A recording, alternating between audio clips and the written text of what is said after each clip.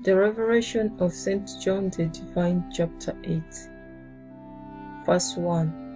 And when he had opened the seventh seal, there was silence in heaven about the space of half an hour. Verse 2. And I saw the seven angels which stood before God, and to them were given seven trumpets. Verse 3. And another angel came and stood at the altar, having a golden censer. And there was given unto him much incense, that he should offer it with the prayers of all saints upon the golden altar which was before the throne. Verse 4. And the smoke of the incense, which came with the prayers of the saints, ascended up before God out of the angel's hand. Verse 5.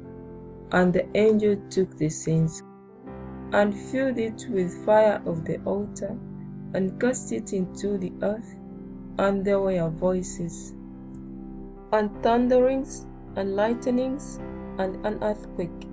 Verse 6.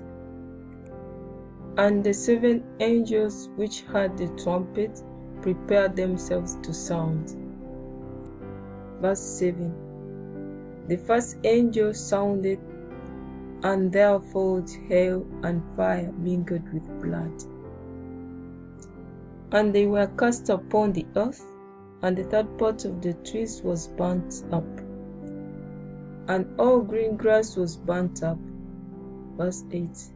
And the second angel sounded, and as it were a great mountain burning with fire was cast into the sea.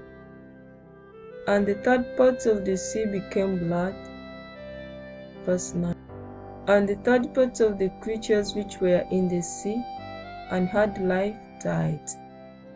And the third part of the ships were destroyed. Verse 10. And the third angel sounded, and there fell a great star from heaven, burning as it were a lamp.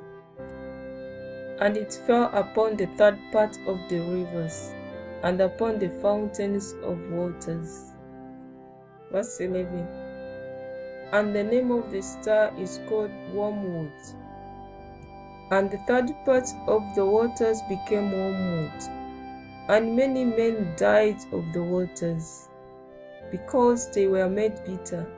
Verse 12.